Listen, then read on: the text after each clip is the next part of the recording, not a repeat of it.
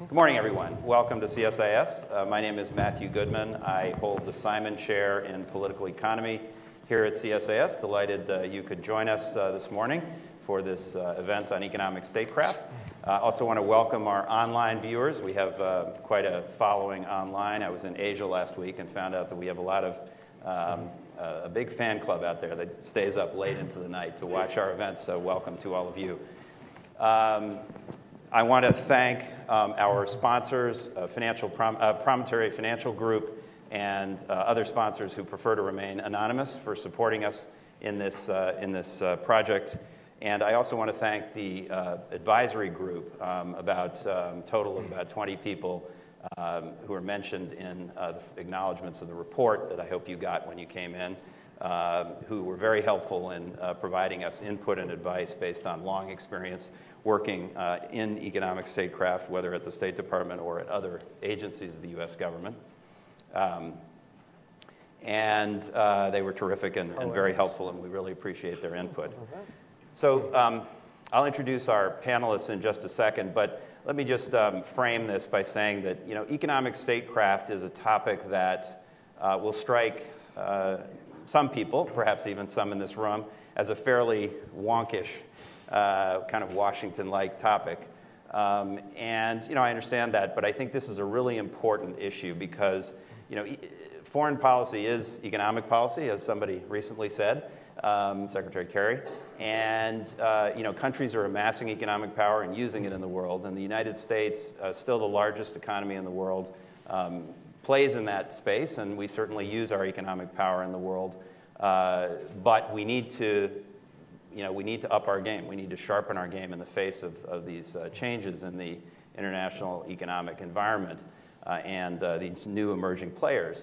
And so the way we do economic statecraft is really, really important. And we at the Simon Chair are really focused on elevating this conversation about economics and foreign policy.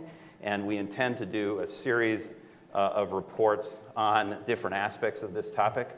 We decided to start with the premier agency of U.S. foreign policy and the first in the cabinet protocol order, the State Department. And so this report that you received, the short 13-page report, is focused on the State Department. But as I say, it gets kind of into the plumbing and the mechanics of the State Department. But please bear in mind that this is part of a broader project and a broader focus on a very important set of issues that I think the State Department is a very important element of. And so we are very excited to be launching this report today and to have all of you here to have this discussion about what the State Department does well and what it could do better in economic statecraft. Okay, with no further ado, I'm going to introduce our panel. You have biographical packs, so I'm not going to go into great detail, but to your far left, we have Bob Pollard, who is a State Department visiting fellow in the Europe program here at CSIS. Bob has long experience as an economic officer at the State Department, and you can read about all of his esteemed work in this area in the biographical data. Next to Bob is Greg Hicks, also a State Department visiting fellow here at CSIS in the Office of the President. Greg is also an economic officer at the State Department and has actually, between the two of them, they have over half a century of experience working on economic statecraft and other issues at the State Department. So we're delighted to have them both here. They are also the primary authors of this report. Let me stress that they wrote this report in their own personal capacities, and the views expressed in here are theirs and not those of the State Department or any other institution. And then right next to me here is a familiar face here at CSIS, Clay Lowery, who is vice president at the Rock Creek Global Advisors group and also former colleague of mine at the Treasury Department. He was ultimately Assistant Secretary of the Treasury for International Affairs. And Clay is going to has many years of experience working in economic statecraft and with the State Department. So he's going to be our discussant today and comment on Bob and Greg's presentation and on the report. So I think with no further ado, unless there was something else I was meant to say at the beginning, please do turn off your phones and set them on stun or otherwise silence them. And we will go straight to Bob.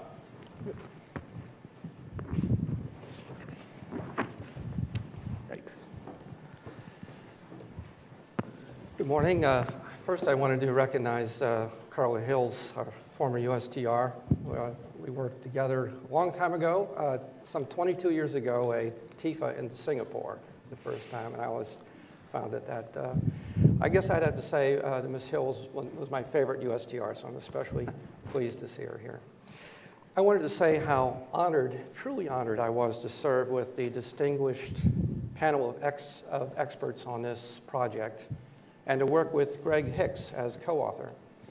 And I also especially want to thank Matt Goodman, who's really the guru of this project.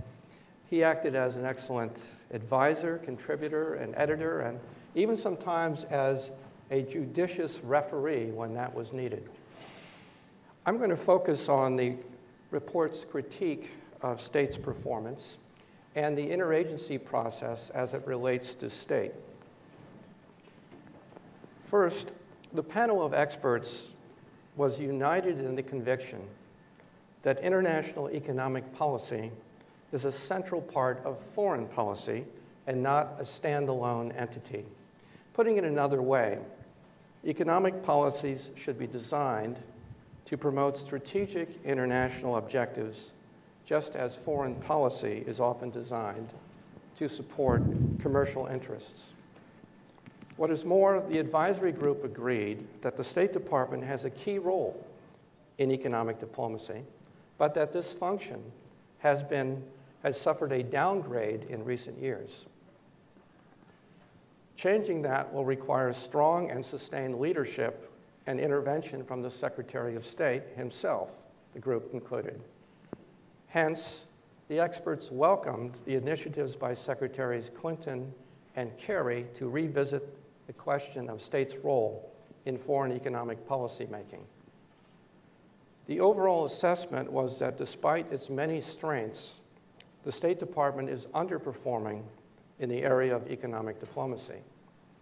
In particular, observers sharply distinguished between states' performance in the field and its performance in Washington, what we have labeled the American Embassy brand and the Foggy Bottom brand, respectively.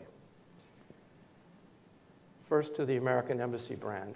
Overall, state economic officers received high marks for their commercial advocacy, their language aptitude and cultural skills, their timely analysis of economic developments in the host country, and their assessment on how to achieve U.S. national interests. Our advisory group praised state officers for their reach, that is to say, their comprehensive contact with the full range of host government officials, business, civil society, universities, and NGOs in over 200 posts abroad.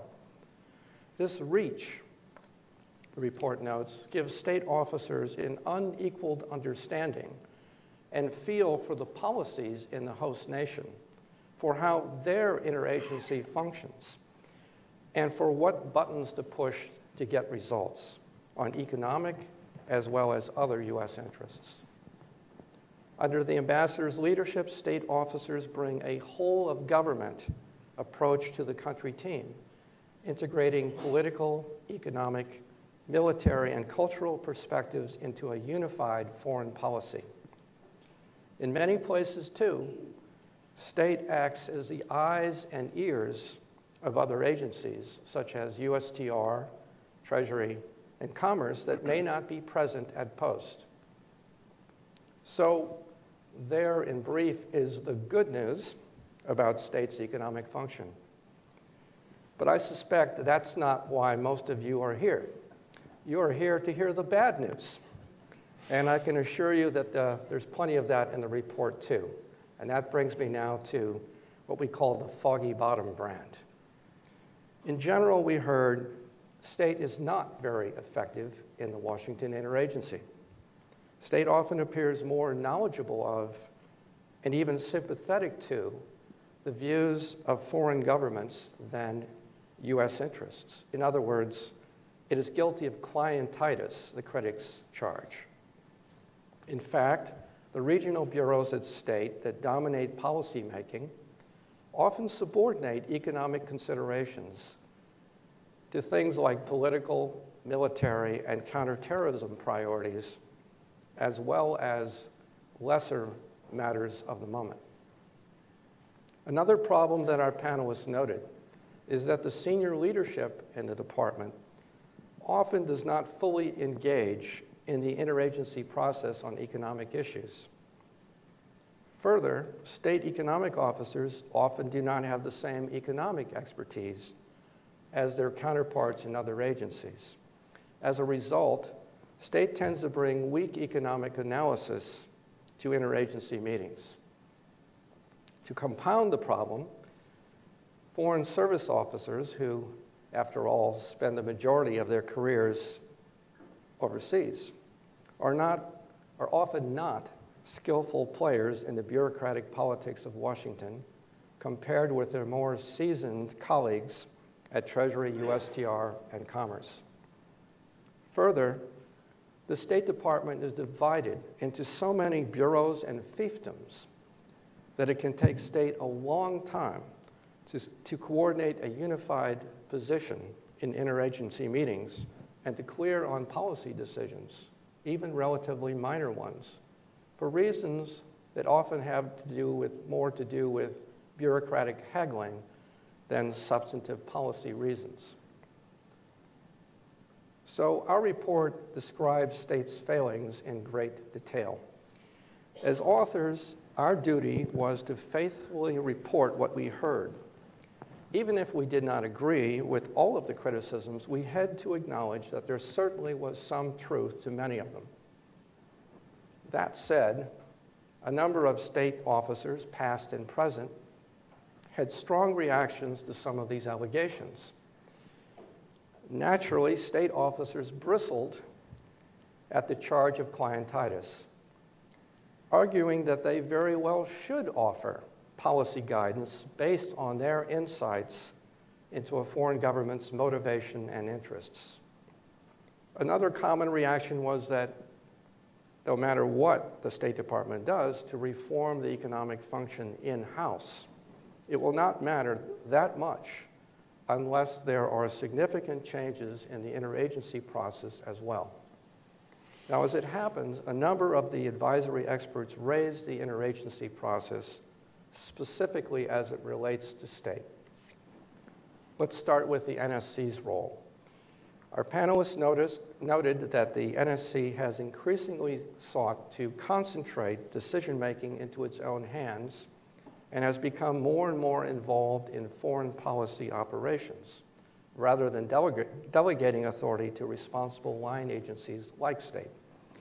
Our report did not address whether this was necessarily good or bad, but did note that the NSC has not always effectively coordinated and managed the interagency process.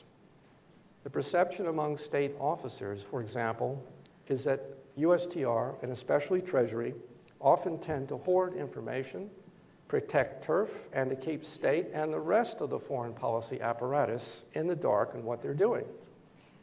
Now, this perhaps would not matter if this tendency to go it alone invariably led to optimal policy choices.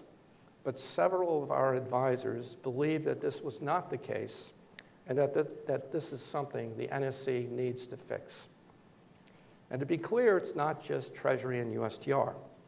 Many U.S. agencies, including the NSC, communicate directly with counterparts in foreign governments without informing and engaging the help of the embassy, sometimes not even the ambassador, who is, after all, the president's personal representative. So does it really matter? Yes, the report points out, because it means that much of the value of what we have called the American embassy brand is often squandered. And it means that state can't do its job well in Washington as well. Policymaking can be improved, for example, when state is able to bring its expertise fully to bear on what makes a foreign government tick and how that country is likely to react to U.S. policy initiatives. From a managerial point of view alone, this needs to be remedied. So in conclusion, this report says that improving the State Department's economic function will require significant changes both within state and in the interagency process. Now over to Greg, and thank you very much for your kind attention.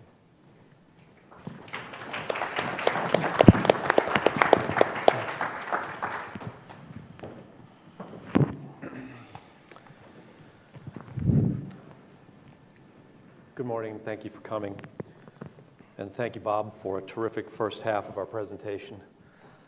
Before continuing, I too would like to thank Matt Goodman for his leadership on a key issue for the success of our country in the 21st century. For those of us who have had the privilege of working with Matt previously, his leadership and his passion for international economics are both expected and appreciated. Likewise, I join Bob in thanking our advisory panel participants for their contributions to the product. We could not have completed the paper without their wise counsel. And so on to the second half. No, sorry, no whistles. Before discussing the report's recommendations, we thought it would be useful to talk a little bit about how we looked at the problem. And in this regard, I would like to especially thank CSIS Scholl Chair Scott Miller for his insights, which led us to expand our horizons and view states' role in crafting economic policy also from the perspective of private business. Having identified states' strengths and weaknesses, we asked some fundamental questions. What does state need to do to improve its brand? And how can state capitalize on its comparative advantages to improve the quality of its products and services? Our panel of experts all stressed the importance of leadership at state. Both Secretary Kerry and former Secretary Clinton have emphasized that the international economy had to factor more importantly in our foreign policy. Former Secretary Clinton's economic statecraft initiative revitalized embassy support for American businesses, and she led by example, advocating on behalf of Boeing and other American companies on numerous occasions. On the policy side, she strengthened our economic diplomacy with China through co-leadership of the Strategic and Economic Dialogue, and with the EU in efforts to toughen sanctions on Iran. For his part, Secretary Kerry's first speech at the University of Virginia in February 2013 clearly indicated his desire that economic policy figure more prominently in states' foreign policy toolkit. And his team is working hard to broaden Clinton's economic statecraft initiative.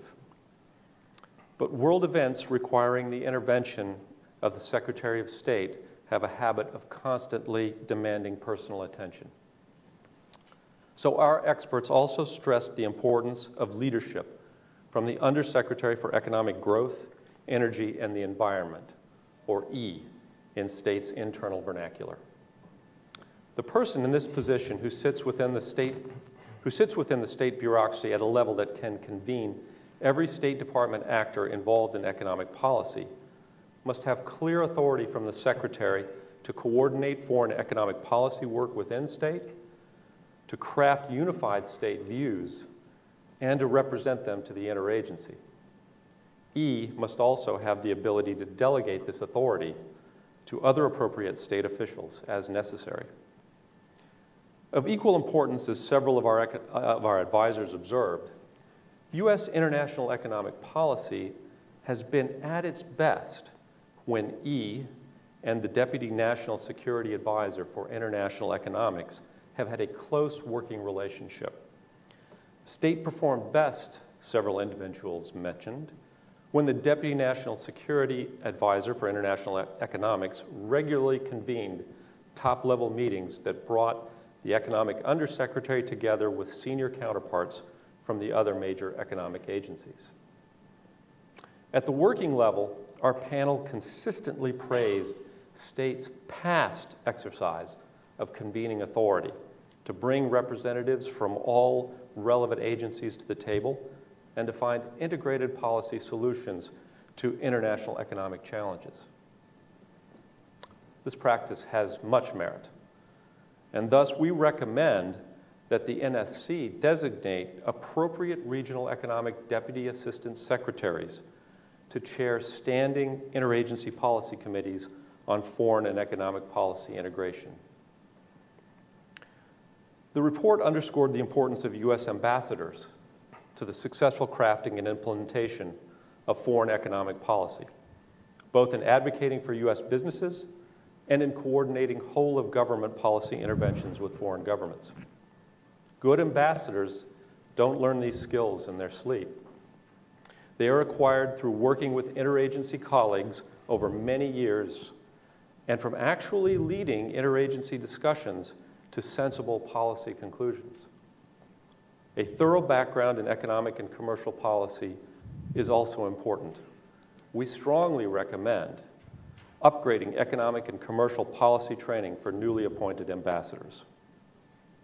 Organizationally, our group reached the conclusion that capitalizing on states' international reach requires more effective economic policy work from states' regional bureaus, which provide primary connectivity to our overseas posts. Thus, we strongly recommend that each regional bureau appoint a career Foreign Service economic officer to a deputy assistant secretary position, give primary responsibility for the bureau's economic policy work to that person, and stand up a regional economic policy office to support the bureau's economic work. The state's Bureau for Western Hemisphere Affairs served as our primary example for this recommendation. Within the Economic Bureau, we recommend that at least half of its deputy assistant secretaries should be career Foreign Service economic officers. And in response to views coming from the business community, we believe that state's coordinator for business affairs should also be a career economic officer, and that the position should be designated as state's main point of contact for commercial services and support. As important, we recommended changes within the state personnel system that would improve recruitment, training, and incentives for states' Foreign Service economic officers. In conclusion, most of us here grew up in a world that has been largely described as bipolar. Today's world is multipolar. It is more complex and more competitive than any America has previously experienced. At the same time, the U.S. economy is more connected to the global economy and therefore more dependent on it than ever before. Our competitors and strategic allies alike, Brazil, China, the European Union, Japan, India, and Russia, are seeking to amass economic power and to deploy it as a leading element of their foreign policies. In many cases, they are seeking strategic advantages through these efforts, often at the expense of American interests. Russia's diplomacy in support of its Ukraine policy is a perfect example. America's success in the 21st century will depend on our economy's ability to remain globally competitive. This will require the U.S. government to identify and to implement the right foreign economic policies. The State Department has a central role in that effort. We believe the recommendations in this paper, if adopted, can enhance the State Department's effectiveness and America's ability to compete globally. Thank you. Thanks, Greg. You want to stay there or you want to go? You go out there. You go out there. Okay, hold it. David? Okay, you're going to sit there, Clay? Okay, good. All right. Go ahead. First of all, thank you all for having me here, and thanks to Greg and Bob for their excellent report. So I served for about 16 years under the Treasury Department in the international economic policy-making space primarily, which means, actually, it means probably that I did about a year and a half of going to meetings, writing, doing some analysis, writing a memo every now and then, and trying to actually think about what I could do to help the taxpayer. And then I did about 14 years of bitching about the State Department and 6 months of fighting with USTR. So that was kind of my take on the whole thing. And when Secretary Clinton gave her speech in 2011 on the importance of economic statecraft, I actually did talk to people at Treasury about it. And they wanted to know my views, just as somebody who had been around for a while. And I said I thought it was an excellent speech and an excellent presentation if they were serious about this. And one reaction I got from some was, you mean even the chief economist role over at State? And I'm like, well, I don't really care how State actually does their bureaucratic fixes. And yeah, it would be great for State to have a chief economist, was my view. And not because, look, I actually get that Treasury is a turfy place, but it is because State Department is our foreign policy voice in the world. It is our day-to-day face around the world. And economics and finance and trade and investment issues are, one, very complicated, and two, are most of the time very predominant and very important to how we think about our foreign policy. In Secretary Bob Rubin's book that he did about his time when he was at the Treasury Department, he talks about the importance of the ambassador in Korea. Understanding, not being an expert on, but understanding the importance of a balance of payments. Understanding what is a banking system, how does it really work and function, not because he's ever going to understand anything to the degree that Bob Rubin, who had been for 25 years or whatever it was on Wall Street, would understand it, but because he could have a communications. It gave a Secretary of Treasury a lot more confidence that what he was saying to the Koreans and what he was saying within the government was being understood across the US government. And that actually just underscores kind of the importance that people at Treasury, at least I think of, as figure out that State can help with. Let's take today's world right now. All right, Secretary of State Madeleine Albright just said the other day, it seems like we got a bit of a mess out there. That's an understatement. So what are those messes? Let's take two that are most prominent. One is what is happening between Israel and Hamas. Okay, so we know that there is decades of history and political tensions and so forth that are going on there. And there are specific matches that struck the fire that has kind of happened. But the core issue in many respects is an economic problem. And the economic problem is Hamas, one, bad policies, two, some of their routes have been cut off from Egypt and Israel for a variety of reasons, and I'm not getting into what happened, but it has created a big problem. And so then what is the solution to that problem? Fire rockets at each other. And so that understanding the macroeconomic trade and investment issues behind what is happening there is key to understanding how to fix it. That's something that State Department needs to know and must have experience in. In the Russia-Ukraine example that's going on right now, largely I think that the problems are what's happening are not economic. However, what are the tools and solutions that are being thought of are almost primarily economic. How do we get sanctions that actually bite on the Russians so they could stop this behavior? How do we work with the EU, which has lots of economic ties and market ties to Russia, to basically do some of the steps that we would like them to take, which are very difficult for them to take? These are primary issues about trying to understand the importance of capital flows, the importance of where do sanctions actually bite and work. And that is something that, yes, Treasury Department's going to be very helpful on, and the Commerce Department can be very helpful on. But the State Department actually is probably the key agency.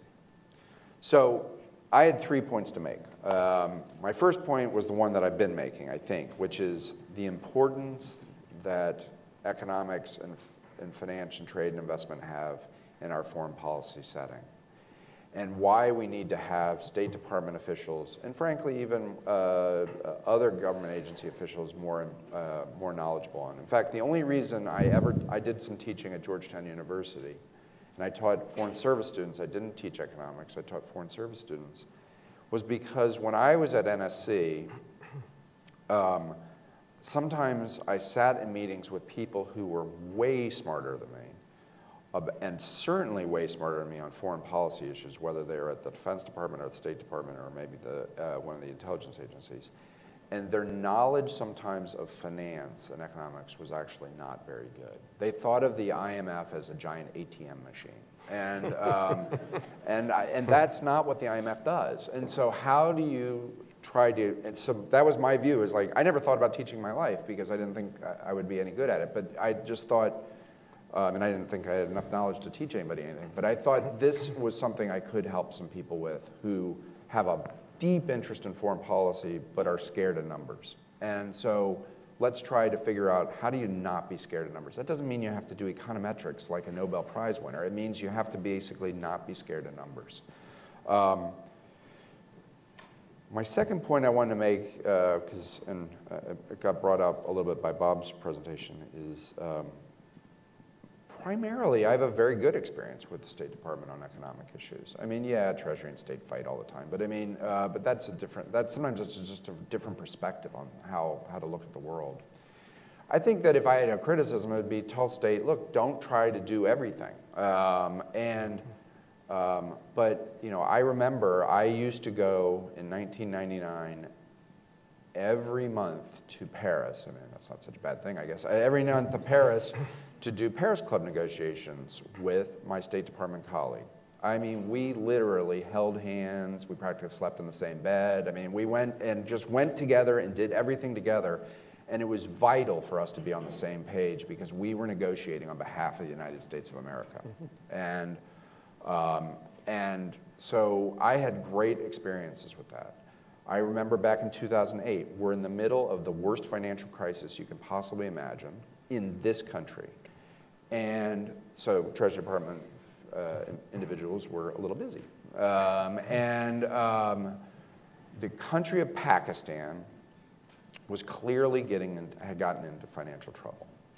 And it was actually, and this is, I'm patting the back of my colleagues, not myself, at Treasury, who were the first people to really pick up on this and figure out that this was a true balance of payments crisis that was going to happen. The IMF was actually slow on this one.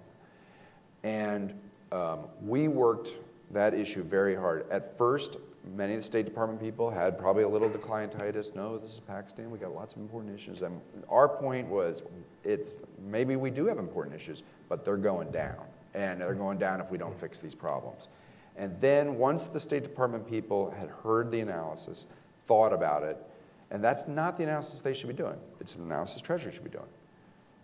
They came on board and were so helpful at trying to figure out, what is Saudi Arabia really thinking about these issues? What are the Pakistanis really thinking about this? Why is this problem happening? And we worked that, instead of basically saying, let's just write a check to the Pakistanis, which I promise you, that conversation happened. It was much more, how do we get them to take steps to fix the hole or stop the hole from filling up? And then we can help fill up the gap through financial issues. I just saw Kurt Tong walk in. I recall the US-Korea Free Trade Agreement negotiations. I was in the middle of dealing with a very tricky issue on investment and currency type of issues. It was knowledge of people from State Department and USTR that helped me in my role as the Treasury Department official to actually do what I thought was a great job, not because of me, but because of the overall team effort on getting a very good free trade agreement, which I think will be in the interest of the United States in the long run. Are there negative experiences? Of course there are. I recall one time a negotiation in which, with one of the multilateral development institutions, in which a State Department official, we were taking a very tough line at Treasury, which is almost like an oxymoron, but we were taking a very tough line in the negotiation, and the State Department official literally was blurting out our instructions practically to another delegation because they didn't think that we were playing the diplomacy correctly. That obviously is not called for. And so, but those were the rare exceptions. And I thought that the main thing that state needed to do was keep getting better at the economic issues, not because I wanted them to become the Treasury Department or the USTR or the Commerce Department, but because I wanted them because I knew of all their reach that they have. So I guess my point 3 is to go to the recommendations in the report. And let me just say for the record, this is a tough report to write. Greg and Bob have over 50 years of experience in the economic cone within the State Department, and there's a lot of criticisms in there about the economic cone of the State Department. They deserve a lot of credit for being able to look at the mirror. I think in the end, if Secretary Kerry can come forward and do some of the things that Secretary Clinton was trying to do, and by the way, past secretaries have done as well. I thought that what was great about Secretary Clinton was she put such an emphasis and a highlight to it. There's 2 things that you have to try to deal with to make all these recommendations work, and most of them are built around it. One is very difficult, and one's very difficult and almost impossible to figure out how to correct. The other is difficult and impossible to figure out how to correct. The first is the point that I think both Greg and Bob have made, which is leadership and personalities. I was at NSC when we had personality difficulties between NSC, Treasury, State, USTR, Commerce. And I was also there, I was at Treasury when we had an absolutely great working relationship between all of those agencies, where, yeah, we had had policy disagreements, but no real bad turf fights, and I thought things flowed and worked well. And the leadership then, of course, comes from the top, but it comes from the senior management as well. I don't know how you fix that. I mean, it just has a issue of they have to believe in management issues. By the way, people in this town are terrible managers, and they all think about it's really important, we got to do a good job at it, and most of them are terrible at it. And so, and it's not because it's because they've been great at policy making. And so how do you do a good job of management? And that's not an easy thing, and I don't know how to fix that. And how do you get the leadership and the personalities? The second issue is, and this is where I guess being an economist, it is all about incentives. How do you get the incentives correct? And I think there's a number of points in here about having regional assistant secretaries, for instance, being graded on how they deal with economic issues. I think that's actually a really good idea. It doesn't mean they won't get overwhelmed. I mean, the assistant secretary for the Middle East, I'm not sure that's what it's called anymore, Near East maybe, has kind of has been dealt a fairly tough hand, I would say, But by the way, economics is going to be part of that solution. I hope that they damn well are thinking about that. Oh, I swore. You promised sorry you would. about that. And then,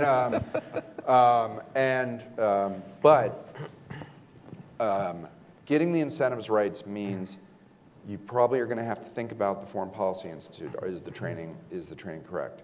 I promise you, one of the biggest problems that State Department has is, look, economic cone people sometimes are second-class citizens, both externally. They're not the financial experts, that's Treasury. They're not the trade experts, that's USTR. They're not the commercial diplomacy experts necessarily, although I think that that's a little bit different, that's Commerce Department. They're not the agricultural experts, they're agriculture. So they're kind of playing second fiddle in all these different areas, but that doesn't mean it's not important. And then they sometimes play the second fiddle internally. Who becomes ambassadors of the State Department? That's a huge goal within the Foreign Service. The people that come through the regional departments primarily. And that is a big problem. Why is it that the minister counselor in a very, very serious country in which we have huge, huge issues, whether it's the EU or Germany, Japan, what have you, China, is less qualified to be an ambassador than the DCM for some country that nobody in the United States has ever heard of before? That doesn't mean that it's not an important position, but that But the way, and sometimes it feels like from the outside that the State Department bureaucracy works, is that DCM person, because they came up through the regional bureau in a very small country, should be an ambassador before the person who's minister counselor of a portfolio that no one human being could actually handle. And so I think if the State Department can figure out how they can get those incentives right to make it a great career to be in the Economic Bureau, that will help on a lot of things, and that's about bureaucratic changes and about some substantive changes. And I talked on too long, and thank you for having me. Thanks, Clay. Okay, first of all, I was remiss at the beginning in not recognizing the Scholl Chair and Scott Miller for their contribution to this report, and I really appreciate it, Scott. Also, nice to see a lot of current and former FSOs and econ officers and old friends, so delighted to see all of you. We only have about 15 minutes until Undersecretary Novelli is going to join us, so I'm going to forego my burning desire to ask you guys a bunch of questions and let the audience ask questions. Let me just say 3 or 4 points just really quickly to sum up this conversation and the way I look at this. First of all, economic statecraft is a two-sided coin. As Secretary Clinton said, it's about using diplomacy to advance U.S. economic interests, and it's about, on the other hand, using economics to inform and improve and advance our foreign policy objectives. To me, the first is obvious and important, but the second is the one where the money is. I mean, that's the one that is really hard and requires a lot of thought and effort and engagement, and so I hope that's the focus, is how we use economics strategically to support our foreign policy objectives.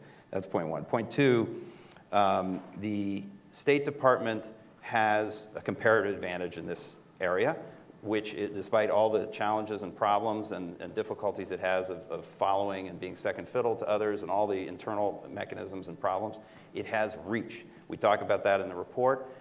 State Department uniquely has reach in the sense that it's in every country in the world, and it can go across countries, across government, and across society to deliver messages, to pick up intelligence and insight, and that's, I think, what the essence of the answer is finding out how to deploy and use State Department's reach in a better way.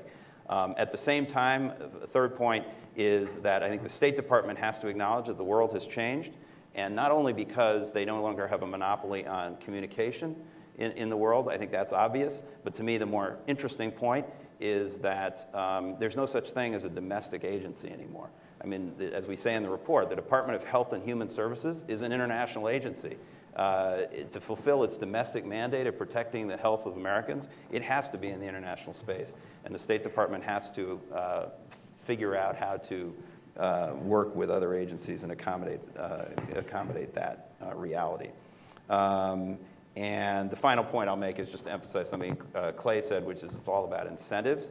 And I think the answer is, how do you incentivize? When I was Treasury attaché in Tokyo, let me tell you, I was heavily incentivized to be a team player with the State Department because my ambassador, Walter Mondale at the time, would write to Larry Summers and tell him Matt's doing a terrible job or a great job. And believe me, that made me play as a team player. So it's all about incentives. The reverse, for State Department people, you got to figure out how to get people to do this stuff well and to be rewarded for it, and I think that's what it boils down to. Okay, I've said more than I need to say. Let's take questions for the, unfortunately, only 10 minutes we have left. Please wait for the microphone, identify yourself, and please do try to ask a quick question. Thank you. It's Dana Marshall with Transnational Strategy Group. Thank you for this. I'm sure that I represent a lot of the EconCo and FSOs in this room when I say how much we appreciate what you've done with this. A couple of questions and one comment. One question is, this report, as important as it is written a bit in a vacuum because there is also a need, although the President has said he would do it, frankly he's not done very much, on helping to enhance, pardon me, the trade promotion function of the U.S. government. As we remember, a few State of the Union speeches ago, there was a big announcement along those lines. As far as I can tell, very little has happened. So one question is, how do you see all that you've written in the context of a reorganization of the trade promotion function across agencies? The second point is, although I agree with the recommendations, and I've just now looked at them, one point that I would quibble about, now having been in the government, state, and a number of other economic agencies for a long time, and now running my own business with my own private sector clients, is the commercial promotion official of the State Department. I think that person is called the Special Representative for Business. You suggest should be a career FSO. Having been one myself, I don't know if that's really what we need in that role. I think what we really need in that role is somebody that knows how the hell to compete from having run a business, really run a business, not something that is theoretical. I think a lot of the other recommendations are spot on. On that one, I'd rather see a business person who really knows how to compete in that job. Got it. Thanks. Okay, so just on that second one, Greg, maybe you and Bob could take a shot at that. And then on the first one, TPA, really important substantive issue. If anybody wants to answer quickly about that in sort of State Department organizational terms, please do. We've got many other opportunities to have discussions about TPA as a substantive matter, but with regard to state. On the commercial representative, we talked about this at length. No ideal solution. Take your point very, very well. It's good to have somebody with business background. But in practice, and we're not naming names, but in practice, this has usually been a political appointee who does or does not have that background, often has no government experience. And what we were thinking about is the fact that, particularly in the economic function in state, in EB, of which that job is a part, you often don't have people who have some experience abroad, who understand how foreign policy making is made. We don't have the foreign experts, and this person would be a bridge who could do both jobs. So that's where we came out on that. You want to add anything to that, Greg? Yeah, I think it's important that this job is state's interface with the business community here, but it's also responsible for providing or managing the provision of commercial services to American businesses at approximately 100 or over 100 posts overseas. The commercial promotion function that you talked about is actually divided within the United States government overseas between the Foreign Commercial Service and about 55 to 60 embassies overseas or posts overseas, and the rest are managed by the State Department. And so the special representative for business affairs, the coordinator for business affairs, has two functions, and we felt that having that international experience, as Bob said, is more important than the business experience. Anybody want to talk about TPA? Again, we will have and have had many opportunities to talk about TPA and encourage more robust debate about that. Clay? No? Okay. Sean. Thanks. I'm Sean. Hold on 1 second, Sean, because the people watching online can't hear you unless you have the microphone. Thank you, Matt. I'm Sean Donnelly, retired State Department economic officer. Now work at the U.S. Council for International Business. On reading the report today, I commend Bob and Greg for the effort, and certainly all the recommendations make sense to me. Some of them have been around for a while and haven't carried the day, but anyway, just wanted to ask, some people talk of commercial diplomacy, some talk of economic statecraft. Could you just clarify, is there a difference between the two? Is economic statecraft subsume commercial diplomacy and include both commercial advocacy and policy? I just want to make sure the terminology is straight. Well, I'll let these guys answer, but as I said, I think to me, commercial diplomacy is one side of the coin. It's using diplomacy to promote U.S. economic and commercial interests.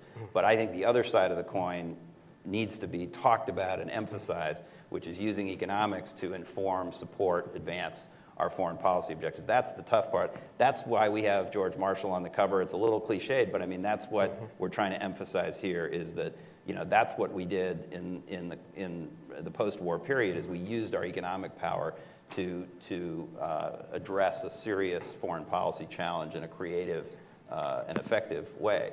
And so that's my answer, but you guys want to take that on? Just real quickly, first of all, Sean was my ex-boss, so I want to point out. I'm sure there are a lot of ex-bosses and subordinates in here. I can see several of them. Homecoming. I see commercial diplomacy as being a subset of the larger economic statecraft. There's other macroeconomic and development imperatives, some of which Clay mentioned, which are part of the broader economic statecraft set. Okay. All right. Anybody who hasn't been an econ FSO? Are there any in the room? Yes, sir. Hi, Jonathan Sentis, Senate Foreign Relations Committee. Thank you, first of all, for taking some time to think about this question of economic statecraft. It's definitely something that we at the committee are interested in and spend a lot of time on as well. So I noticed in your recommendations you didn't really address the question of funding directly. And so, thinking broadly in two ways. One, funding for the State Department itself in terms of improving training, deploying more economic officers, adjusting the incentive packages.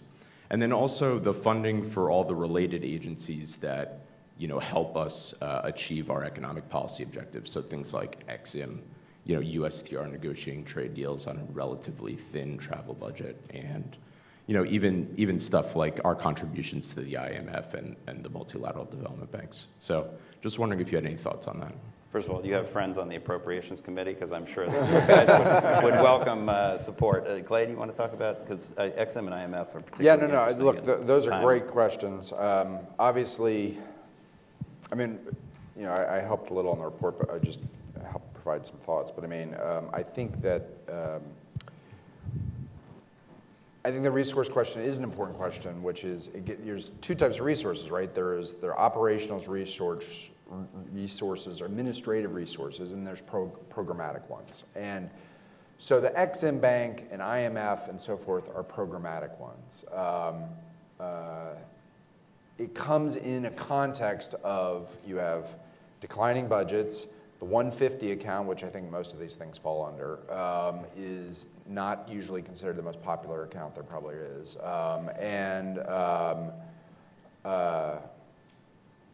But I think the debate on EXIM Bank is a little bit of money, but it's a lot of bit about what is the policy and are we doing the right thing by doing this?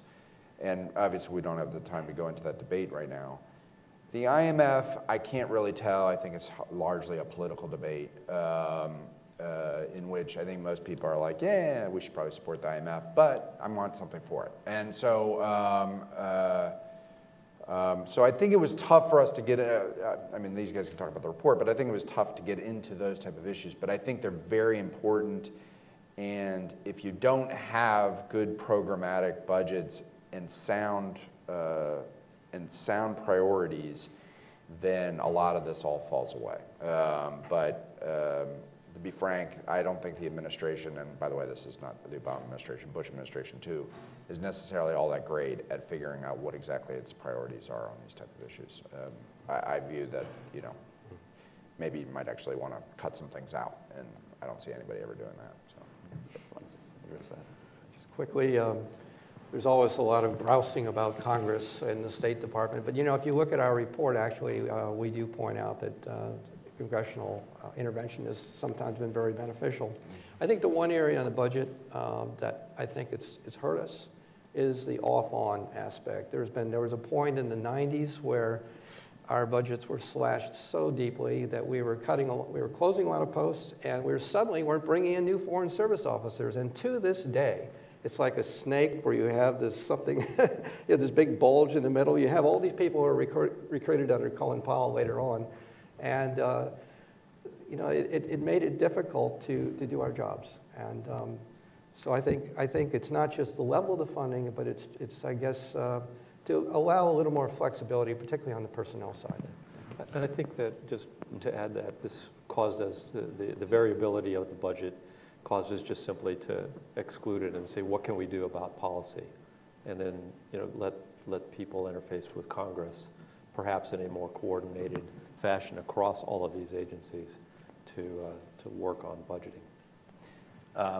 Not in this context, but for sins in a previous life, I was involved in the QDDR exercise at the State Department, the Quadrennial Diplomacy and Development Review, the first time around when Secretary Clinton launched it. And one of the many recommendations that I left behind was that the State Department needs to do a better job of working the Hill. Compared to the DoD, which has professional lobbyists on both sides of the House, working all the relevant committees. State has a couple of people in Foggy Bottom who go up there and you know, they're very dedicated people, but they're not sitting up there on the Hill really working the system. And I think state, we didn't put that in here, but I think that's another thing state ought to focus on, is its congressional relations.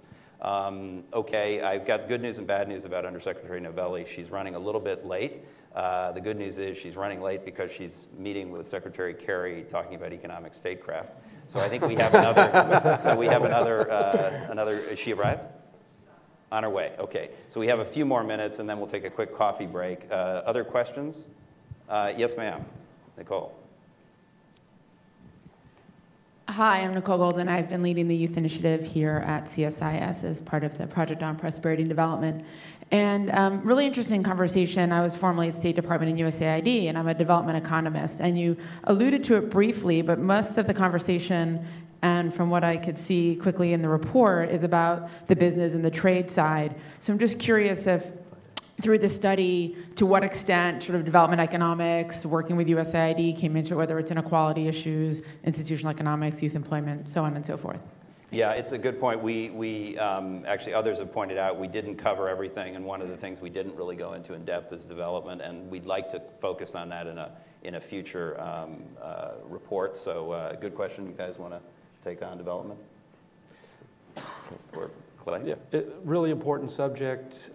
Both Bob and I, our experience has been largely in the trade, business, and finance area, and so we thought that also aid and state have a very long history of very good relations of working together very closely, especially in the field, and so we really thought that these were the issues we wanted to focus on. I guess my view on that is I think it is a very important issue. I think some of the parts in here get into it a little bit in a different type of way, which is that, I mean, one, development economics, there is the policymaking apparatus within the US government, and then there's the operational apparatus. So the operational apparatus is largely USAID, the Millennium Challenge Corporation, OPIC, whereas the policy making is usually being made at state, a little bit AID,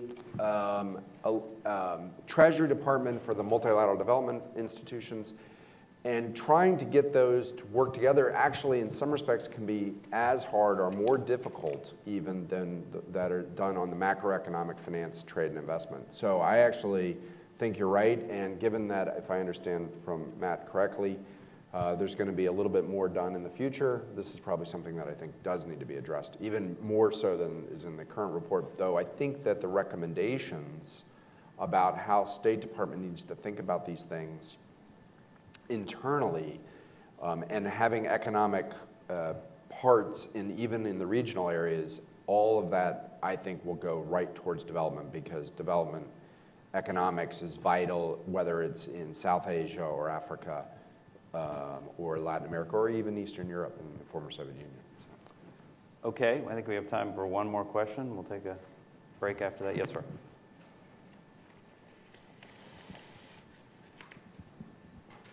Hi, I'm Mark Kent with the British Embassy here in Washington. I'm also a sort of economic official by sort of training in the UK Foreign Office. So some of the themes that you've discussed are very familiar to us as well, and we share similar challenges.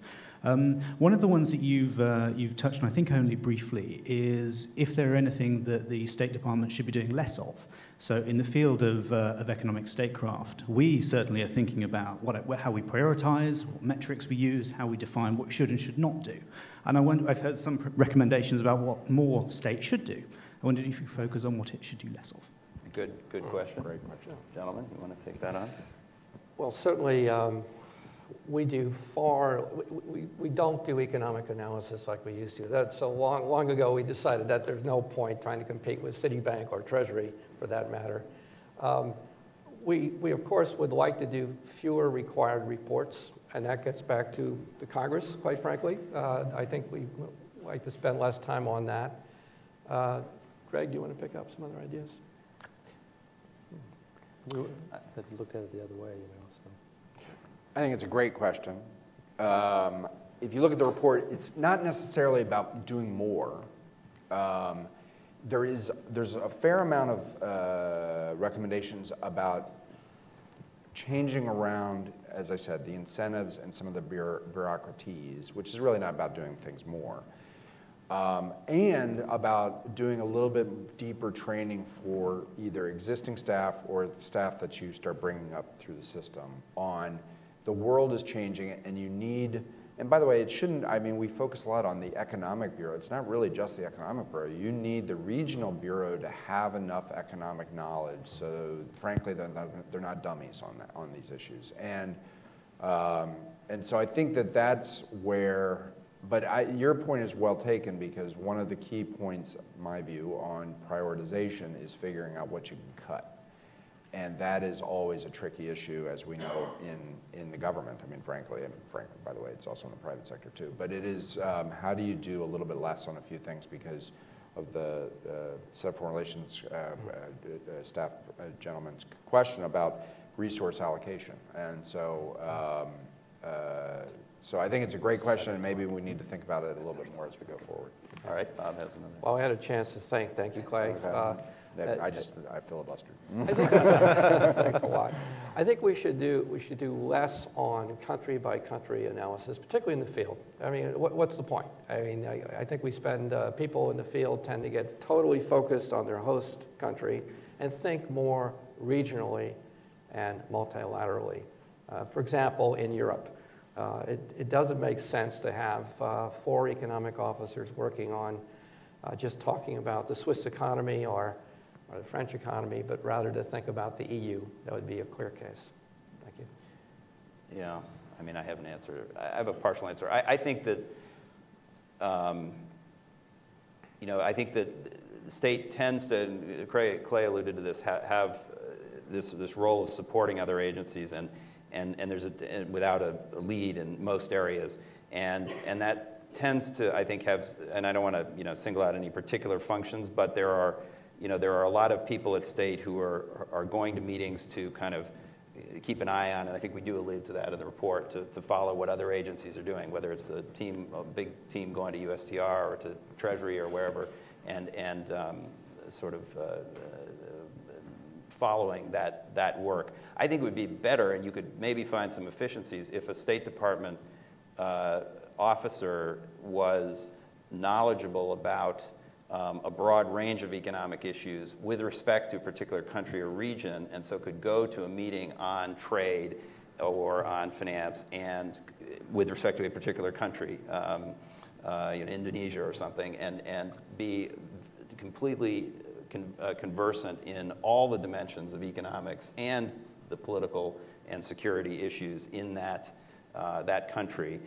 And bring that to any particular interagency discussion of issues that touch on Indonesia. That, I think, would be a good use of state's comparative advantage, and I think you'd end up having fewer people necessarily, just going to a whole bunch of USTR-led meetings or something. Again, and not, so that's one possible area of efficiency, I think. Okay, we're going to take a coffee break and for like 5 minutes, I hope, and then Undersecretary Novelli will be with us, and hope you can stay and listen to her, my interview with her, because it'll be that format. So thank you for coming to the first hour, and thank our panelists, please.